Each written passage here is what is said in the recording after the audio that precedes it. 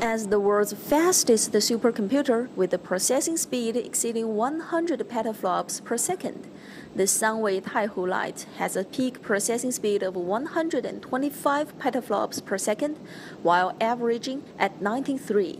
Its calculation capacity in 1 minute equals 32 years of calculations by the world's 7 billion people using calculators. This is the designed and made in China processor Sunway 26016.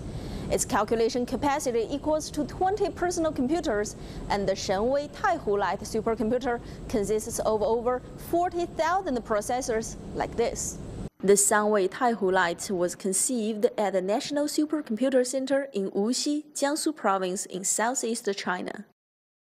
The breakthrough our processor made is that it combines the control unit with the calculation unit. This is new technology.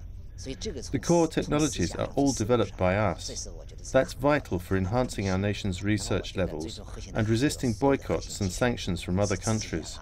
The Sunway Taihulight has already been applied to multiple scientific calculation tasks, including aerospace research, weather forecasts, and geographical simulation.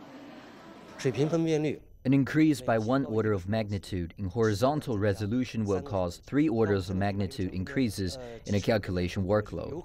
We can simulate the weather and climate change within a 3 square kilometer range. That means we can divide a city into dozens of report points, and each one determines the local weather changes. But this might be its most impressive feature.